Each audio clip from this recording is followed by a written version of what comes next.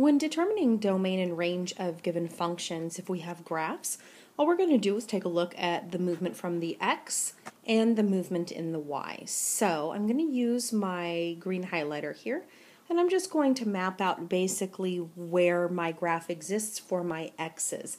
So taking a look at the first graph, I see that this far left point at x equals -2 is about as far as it goes to the left. So I'm just going to go ahead and highlight right down there for my x's. So I know that the furthest to the left it's going to go is that -2 point. Then I'm going to do the same thing. I'm going to take a look at the graph and I'm going to see how far to the right it goes. I'm going to go ahead and highlight that as well. Now, taking a look at those, I'm just identifying domain and range in words right now.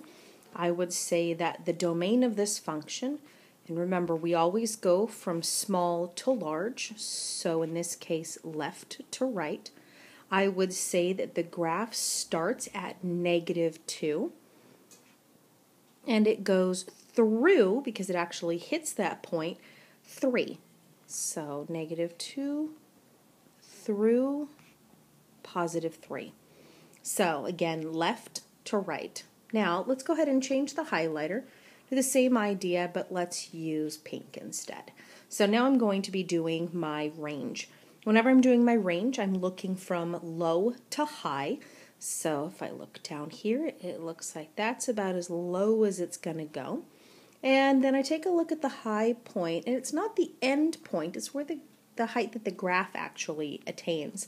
So here I would say that my range, again going low to high, my range is going to go start at -3, again I'm looking at y values, and it is through, it looks like the height there is +3. So there's my domain and range for the first one. Let's take a look over at the other one. So this next graph over here, I'm going to do the exact same thing.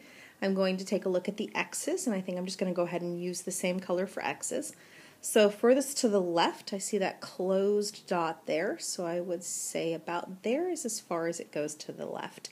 But to the right, I see this arrow up here, which means that thing is going to continue on towards the right, the largest possible positive real numbers I can imagine. So identifying my domain and range, same way. My domain on this one, well, it's going to be the furthest to the left, and that is going to be, looks like -3. And I'm not going to say through infinity because you can't really get to infinity. I'm just going to say that it's going to get to infinity.